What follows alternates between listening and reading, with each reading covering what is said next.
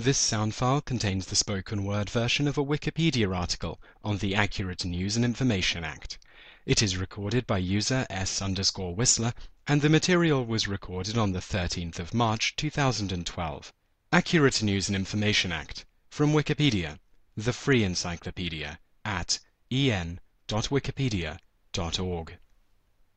The Accurate News and Information Act was a statute passed by the Legislative Assembly of Alberta, Canada, in 1937 at the instigation of William Aberhart's social credit government.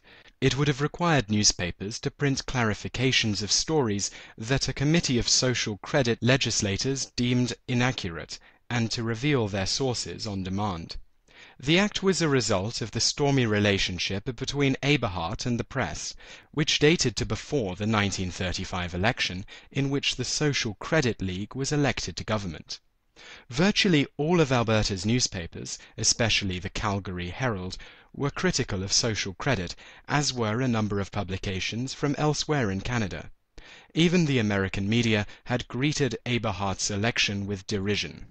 Though the Act won easy passage through the social credit-dominated legislature, Lieutenant Governor of Alberta, John C. Bowen, reserved royal assent until the Supreme Court of Canada evaluated the Act's legality.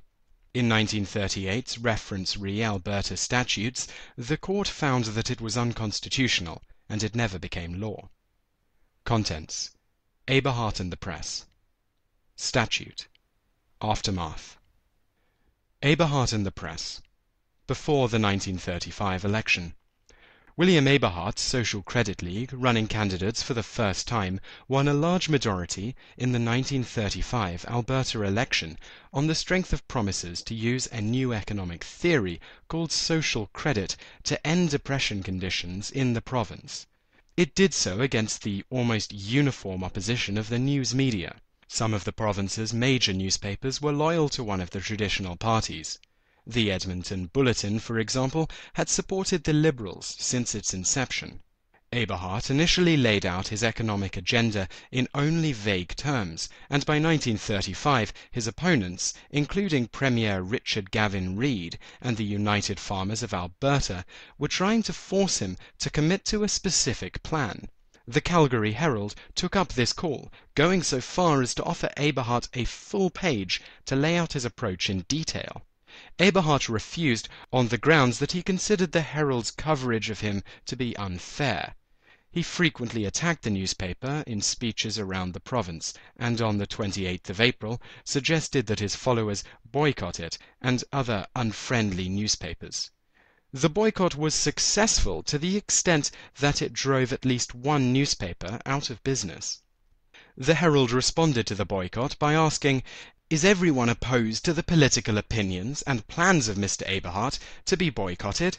He has invoked a most dangerous precedent, and has given the people of this province a foretaste of the Hitlerism which will prevail if he ever secures control of the provincial administration." Shortly before the election, the Herald began to run cartoons by Stuart Cameron, a virulently anti-Aberhart cartoonist. The day before the election, it ran one featuring a car labelled "The People" travelling along Aberhart Highway No. 1 and arriving at a railway crossing. A train labelled "Common Sense" was approaching from around the bend, along tracks labelled "Fundamental Facts." Aberhart leans out of the SC signal tower, advising the car, "All clear. Don't stop, look, or listen." Though the Herald was the most stringent in its opposition to Aberhart and social credit, the Bulletin, the Edmonton Journal, the Medicine Hat News, the Lethbridge Herald, and many smaller papers all, in the words of Athabasca University historian Alvin Finkel, attacked social credit viciously as a chimera which, if placed in power, would wreck Alberta's chances for economic recovery. Of the province's major papers, only the Calgary Albertan provided even lukewarm support. So frustrated were the social creditors with the newspaper's hostility that in 1934 they founded their own, the Alberta Social Credit Chronicle, to spread their views. The Chronicle, in addition to acting as Eberhard's mouthpiece, carried guest editorials by such figures as British fascist leader Oswald Mosley and anti-Semitic priest Charles Coughlin. Post-election. Media reaction to Social Credit's 1935 victory, in which it won 56 of 63 seats in the Legislative Assembly of Alberta, was almost uniformly negative. The Herald opinioned that "the people of Alberta have made a most unfortunate decision, and may soon see the folly of it." Even the Albertan expressed its wish that social credit be first tried in Scotland or Ethiopia, or anywhere but Alberta. Reaction across Canada was also negative. The St. Catharines Standard called the results "a nightmare that passeth all understanding," and the Montreal Star accused Albertans of voting for "an untried man and a policy whose workings he ostentatiously refused to explain before polling day." American newspapers were less restrained. The Chicago Tribune asked, "Greetings to the Canadians. Who's loony now?" And the Boston Herald's headline screamed, "Alberta goes crazy." The relationship did not improve once Eberhard took office. In January 1935, H. Napier Moore wrote 2 articles for Maclean's, casting doubt on Eberhard's honesty and his ability to follow through on his election promises. The American Collier's Weekly ran a profile that mocked Eberhard's appearance, taking note of his vast colourless face and his narrow left-slanted mouth with soft, extra heavy, bloodless lips which don't quite meet and through which he breathes wetly. Finkel, finding fault with both sides of the Eberhard press feud, states, "The major newspapers of the province opposed virtually everything the government did. Virtually every reform instituted was made to sound more draconian than it actually was. The conservative views of the owners and editors often interfered with the objective presentation of news reports, although perhaps not to the extent that the government claimed. In many cases the papers simply concentrated on the very real chaos and confusion in government ranks, and required few embellishments to make the government look bad." The Herald lured Stuart Cameron away from working on Disney's Snow White and the Seven Dwarfs to make him its first ever staff cartoonist. Cameron devoted himself full-time to the ridicule of Eberhard.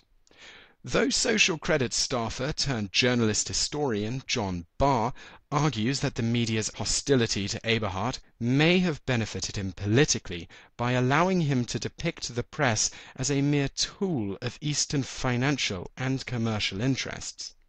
By January 1936, Eberhard was telling the listeners of his weekly gospel radio show that he was "glad there will be no newspapers in heaven." To help combat the negative press, Eberhard resolved to gain control of the Albertan, the one paper of note, to show him any support. He formed a company that acquired an option to purchase it, and used his radio program to promote the purchase of shares by social credit supporters. The other newspapers criticized him for using what was nominally a gospel program to promote stock sales. The plan came to naught, as most social credit supporters were too poor to buy newspaper stock. The only interested buyers were beneficiaries of government patronage, chiefly liquor interests.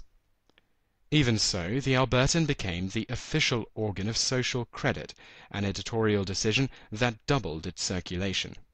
Eberhard reacted bitterly to the media's hostility.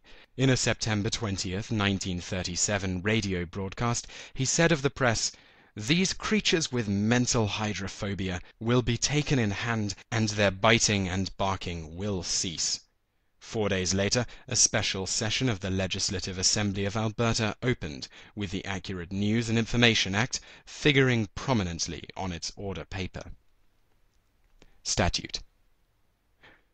The 1937 social credit backbenchers' revolt had forced Eberhard to abdicate a portion of his power to the newly created Social Credit Board, which constituted 5 social credit backbenchers charged with supervising a commission of experts.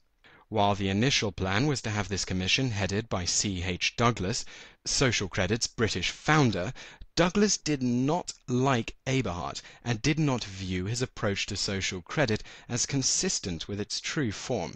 He refused to come. Instead, he sent two subordinates, L.D. Brine and G.F. Powell. These surrogates were charged with recommending legislation to implement social credit in Alberta. Their first round of proposals, which included measures imposing government control on banks and prohibiting any person from challenging the constitutionality of any Alberta law in court without receiving the approval of the Lieutenant Governor in Council, was disallowed by the federal government. The second round included the Accurate News and Information Act. The Act empowered the chair of the Social Credit Board to require a newspaper to reveal the names and addresses of its sources, as well as the names and addresses of any writers, including of unsigned pieces.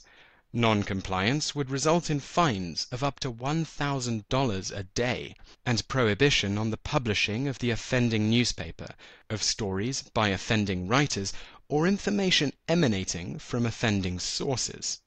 The Act also required newspapers to print, at the instruction of the chair of the Social Credit Board, any statement which has for its object the correction or amplification of any statement relating to any policy or activity of the government of the province.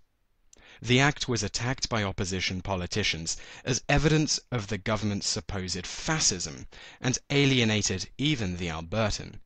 The international press was also cutting. One British paper referred to Eberhard as a "little Hitler." Later, commenters had been no more favourable. Finkel calls the Act evidence of the increasingly authoritarian nature of the Eberhard regime, and even Barr, generally sympathetic to social credit, calls it a harsh blow to free speech. Lieutenant Governor John C. Brown, mindful of the federal government's disallowance of the Social Credit Board's earlier legislation, reserved royal assent of the Act and its companions until their legality could be tested at the Supreme Court of Canada. This was the first use of the power of reservation in Alberta history, and in the summer of 1938 Eberhard's government announced the elimination of Bowen's official residence, his government car, and his secretarial staff. Eberhard's biographers, David Elliott and Iris Miller, and Ernest Manning biographer, Brian Brennan, attributed this move to revenge for Bowen's reservation of assent. Aftermath. Bowen put a stop to the Accurate News and Information Act, at least temporarily, but Eberhard's fight against the press continued. On March 25, 1938, a resolution of the social credit-dominated legislature ordered that Don Brown, a reporter for the Edmonton Journal, be jailed during the pleasure of the Assembly for allegedly misquoting social credit backbencher John Lyle Robinson on the inclusion of chiropractors in the Workmen's Compensation Act. Bowen was never actually jailed. The next day, in response to negative publicity from across Canada, the legislature passed another resolution, ordering the release of Mr. Don C. Brown from custody. In Barr's view, the government was made to look less ominous than silly. Around the same time, the Supreme Court ruled on the reference re Alberta statutes. It found that the Accurate News and Information Act, along with the others submitted to it for evaluation, was ultra vires, beyond the powers of the Alberta government. In the case of the Accurate News and Information Act, the court found that the Canadian Constitution included an implied Bill of Rights that protected freedom of speech as being critical to a parliamentary democracy. For its leadership in the fight against the Act, the Pulitzer Prize Committee awarded the Edmonton Journal a bronze plaque, the first time it honored a non-American newspaper. 95 other newspapers, including the Calgary Albertan, Edmonton Bulletin, Calgary Herald, Lethbridge Herald, and Medicine Hat News, were presented with engraved certificates.